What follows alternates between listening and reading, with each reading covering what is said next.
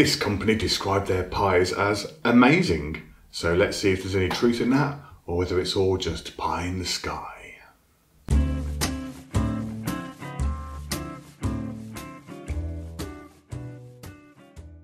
Hey my friends, it's Papparoni and look at this. Pieminister, British beef steak and craft ale pie. And I would say that their recommendation to make it a mothership looks mighty tasty.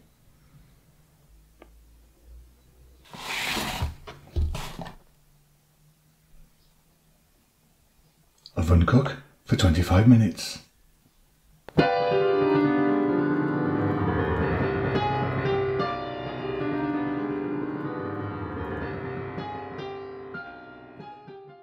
So here it is my friends, straight out the oven. There's some seriously crispy onion action going on the top here. It should add to the flavour nicely. The top itself has got a nice glisten and a decent scratch. The underside, almost a perfect browning. Nice tap. Right, let's open this thing up, see what it's like inside.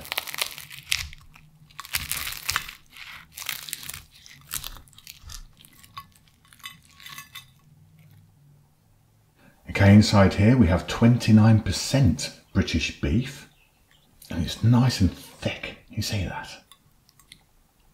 A few nice lumps of steak to kick things off, oh yes, sticking to the prongs with gusto. I'm liking this lump here, oh that's a nice piece isn't it, oh yeah. There's an amazing smell of beer coming off this as well. And that's not surprising because the craft ale content is 9%. Also underneath this crust there's some carrots going on as well. And as you can see they're coated nicely in that rich gravy. Now one of these mooing marvels will give you 597 calories, 29.2 grams of fat, of which 14 grams is saturated fat. I do like the way those black onions stick out at random locations. And it's one of the most appetising edges I've ever seen. Time to take a deep dive into this juicy hole and get involved. Now then, about 10 of you guys have asked me to get involved with one of these, and sorry it's taken so long, but we got there in the end. Right, here we go. Oh yeah, the taste from the innards, the steak and that is lovely. It really does have that ale-y flavour to it, so it does taste like a steak in ale thing. I didn't taste much seasoning coming out of the pastry though, so I'm just going to get into some of the side pastry. My suspicions were correct.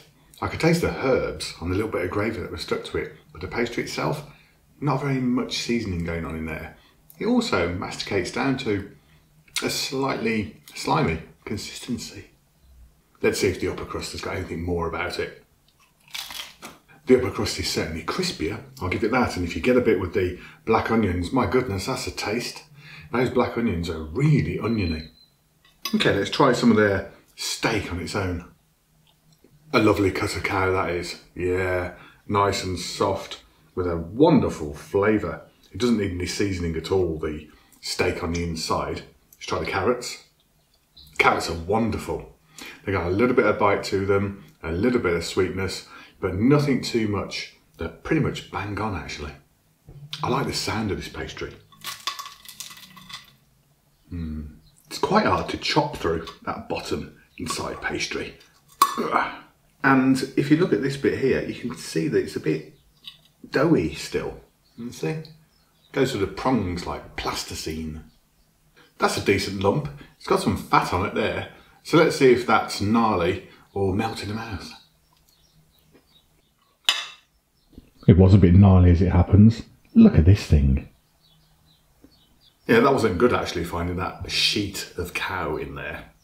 Now, although I can appreciate the taste of the ale and most of the meat is good, it is a touch under-seasoned and it does leave a kind of film on your hard palate. It's mildly disappointing actually. I can only give this thing 6 out of 10 to this last bite. So, Pieminister, British beefsteak and craft ale pie. An average effort, chaps. It says on the side of your box that you care deeply about the environment. Great stuff, but I think you should care deeply about the quality of your pies. Yes, I was mildly shocked actually that didn't get a higher mark. Anyway, thanks for coming. Until next time, get out of here. No, that's rubbish.